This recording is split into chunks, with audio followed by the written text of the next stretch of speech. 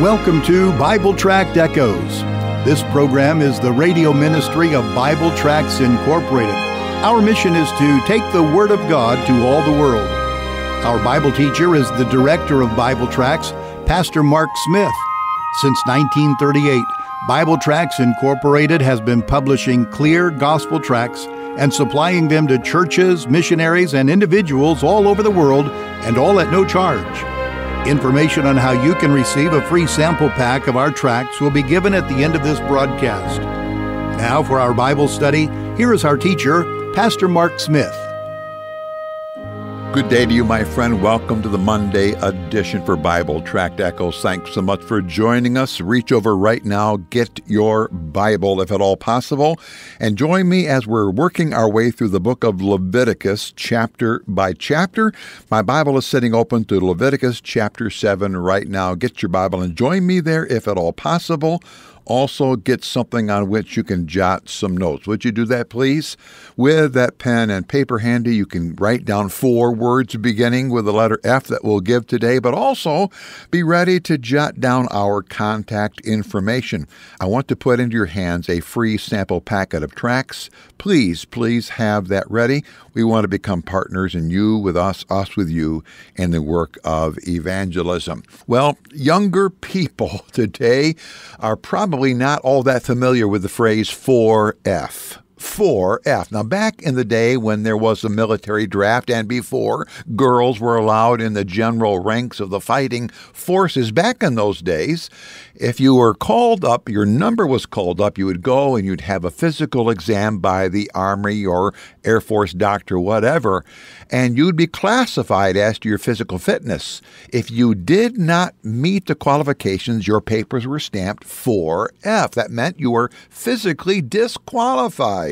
Well, here in Leviticus 7, we're going to see a different set of 4F things. These are 4 words. Now, these words are not disqualifying words. These 4F words actually deal with how you and I who know Christ are qualified to be right with God and with the people of God. Good stuff here today. Leviticus 7. Get your Bible, get something on which you can jot some notes, please. I mentioned a moment ago I wanted to put a free sample packet into your hand. That sample packet has over 40 gospel tracts in it. This radio program is the radio arm of a larger ministry. Our main thrust as a ministry is the publication of gospel tracts. That word is spelled Tracts.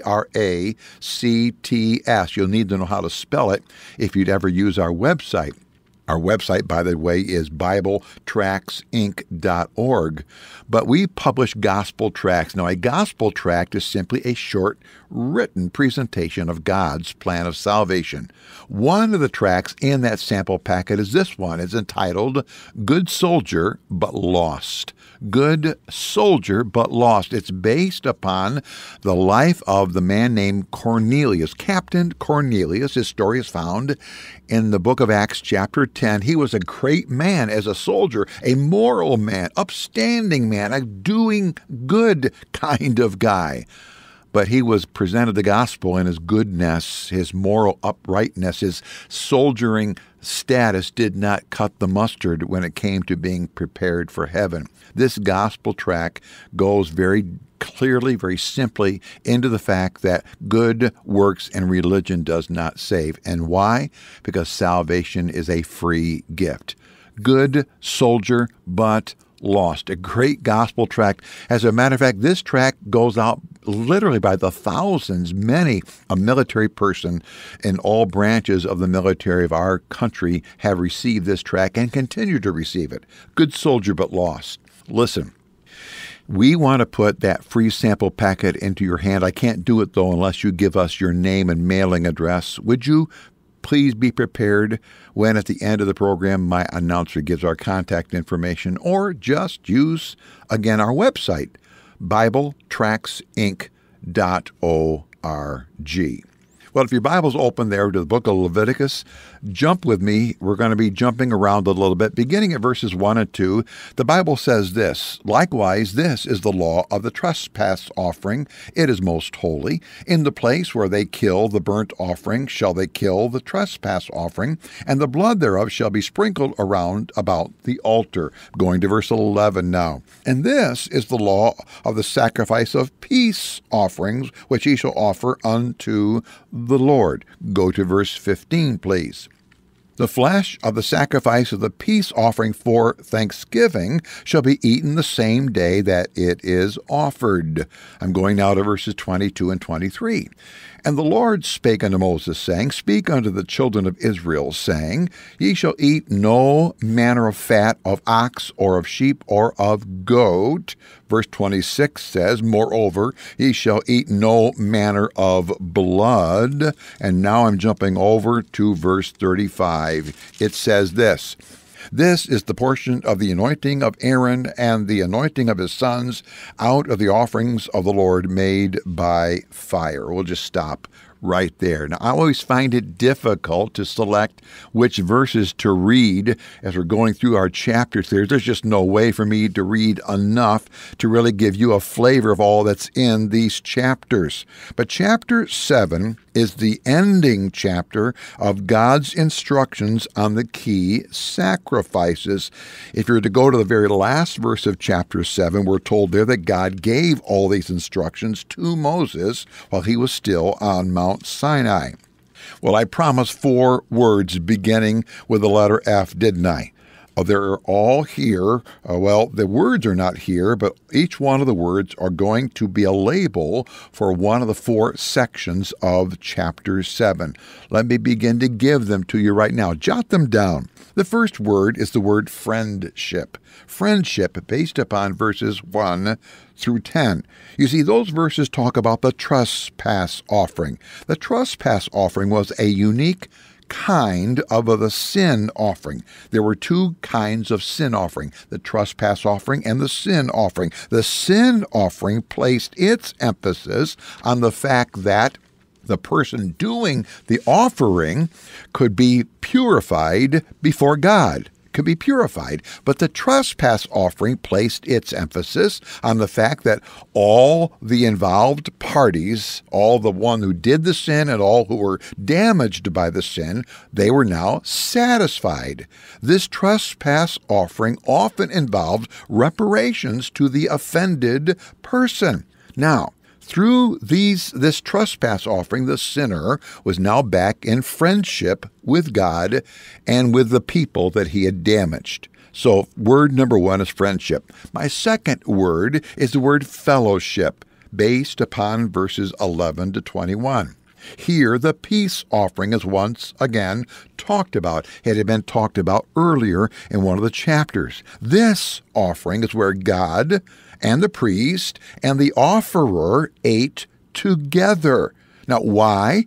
Because of the blood sacrifice of the substitutional animal. Because of that blood was shed by the animal, now all were at peace with each other. Now, obviously, all of these sacrifices do point to Jesus. He fulfilled the law. He fulfilled all these sacrifices.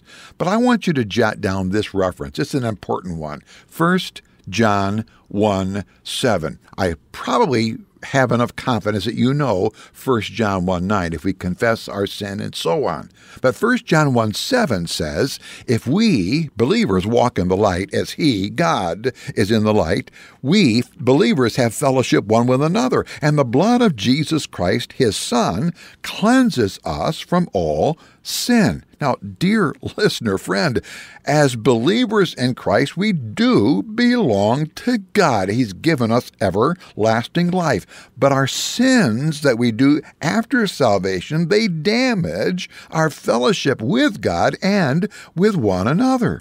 Only as we keep short accounts with God and short accounts with each other can there be peace between us. And eating together in that culture, the Jewish culture, the Mideastern culture, eating a meal was one of the highest forms to display friendship and being at peace with one another. All right, so far we've had the idea of friendship and fellowship. Word number 3 is the word forbidden. Forbidden. Verses 22 to 27. Here, the Jews were told that there were some foods forbidden to them. They could not eat any of the fat that was a part of the animal that was offered as a sacrifice. God got all the fat. But we're also told there that they were forbidden to eat any of the blood in any animal, no matter where it was, no matter whether it was a sacrifice or not. My last word is the word food. F-O-O-D, food, based upon verses 28 to 34. Now, once more here, Moses writes down that the priests and their families did get to eat from the offerings brought to the tabernacle. Years ago, my insurance agent was a pastor of a Mormon congregation.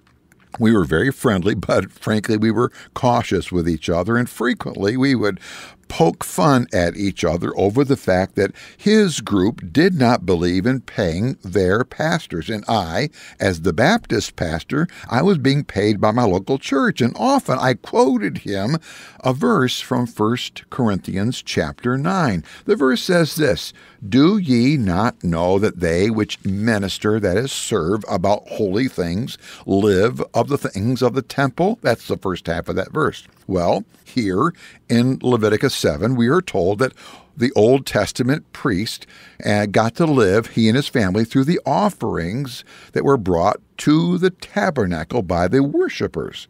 But then, back over there in 1 Corinthians 9, that principle from the Old Testament was applied directly to the apostle. Paul claimed he had the right to be paid for his service. Now, it was directly made to the apostle, but the implication is local church pastors, those who serve in the things about the church, can receive the funds for their daily living from the church, from the people they serve. All right.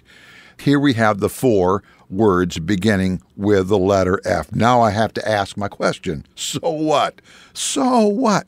What does it mean to you and me? What does Leviticus chapter 7 have to do with you and me today? Well, it means this, at least. It at least means this, that my friendship and fellowship with God and men after I sin is all based on one thing, a blood sacrifice. A blood no, not a fresh one, because Christ died once for all. Sin, my friend, is a costly, costly thing. It costs the life of my Savior. When I sin, I damage my relationship with both God and men, and I must make that thing right, and it can only be made right through the blood atonement of Jesus. But when a believer friend of mine sins, they do the same thing. They must confess and get it right and claim the shed blood of Christ. But if they confess their sin, I dare not hold back my fellowship from them. Why? Because the very same offering that I need and I so desperately cling to is what they're using. How in the world can I withhold fellowship from a repentant saint when I need the same offering that they have? Friend, let's help each other walk with Christ. Thank you for joining us today for Bible Tract Echoes. If you would like to receive a free sample packet of our tracts, you can contact us by calling 309-828-6888. Our mailing address is Bible Tracts, P.O. Box 188, Bloomington, Illinois, 61702. Again, our phone number is 309-828-6888. And our mailing address is P.O. Box 188, Bloomington, Illinois, 61702. You can also contact us through our website. Our web address is BibleTractsInc.org. Remember, the word tracts is spelled Tracts. That address is BibleTractsInc.org. May the Lord richly bless you as you serve Him.